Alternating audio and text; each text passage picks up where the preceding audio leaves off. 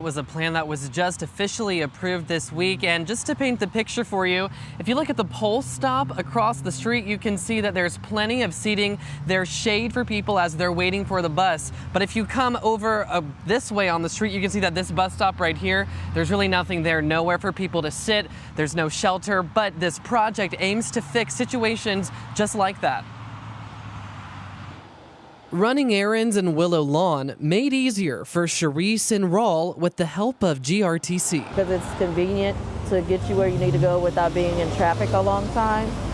And, you know, the drivers are friendly and the buses are clean. Because it's a comfortable ride and it takes me from point A to point B. But what's not comfortable is waiting for a ride. We just need more benches and shelters. Right now, only 5% of GRTC's 1,600 bus stops have coverings, and just 21% of them have seating. You know, just makes the day a little easier when you're transitioning from home to work or work to home, whichever the situation is, to have somewhere to sit. Especially when the sun is real hot, or if the rain starts to fall, you don't want to be standing at the bus stop if there's no cover. The good news, though, GRTC has a plan to fix that. On Tuesday, the transit company's board approved a 5-year plan that aims to get a bench or a shelter installed at least 50% and potentially up to 75% of bus stops by 2027. I think it's very aggressive, but you know what, you've got to have goals to work for. It's all going to depend on how well we can get the funding. GRTC needs to secure at least $11 million to fund the project and will look to a wide range of sources for money, including federal grants and local business partnerships. Sam Sink says because of strict regulations like permitting, right-of-ways, and environmental standards, it could take some time before you start seeing progress. Yeah, so we've already started putting the wheels in motion to kind of get these things going and kind of check our regulatory boxes, but I think riders will start seeing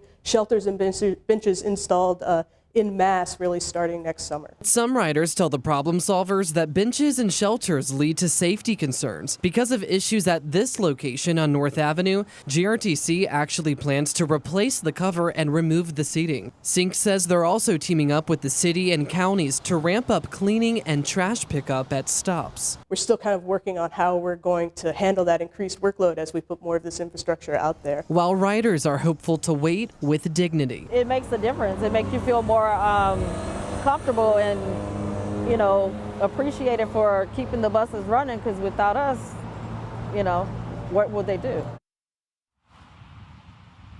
And GRTC will use 2 factors to decide which bus stops receive priority. That's ridership and equity. Working for you in Richmond, I'm Tyler Lane, CBS 6 News.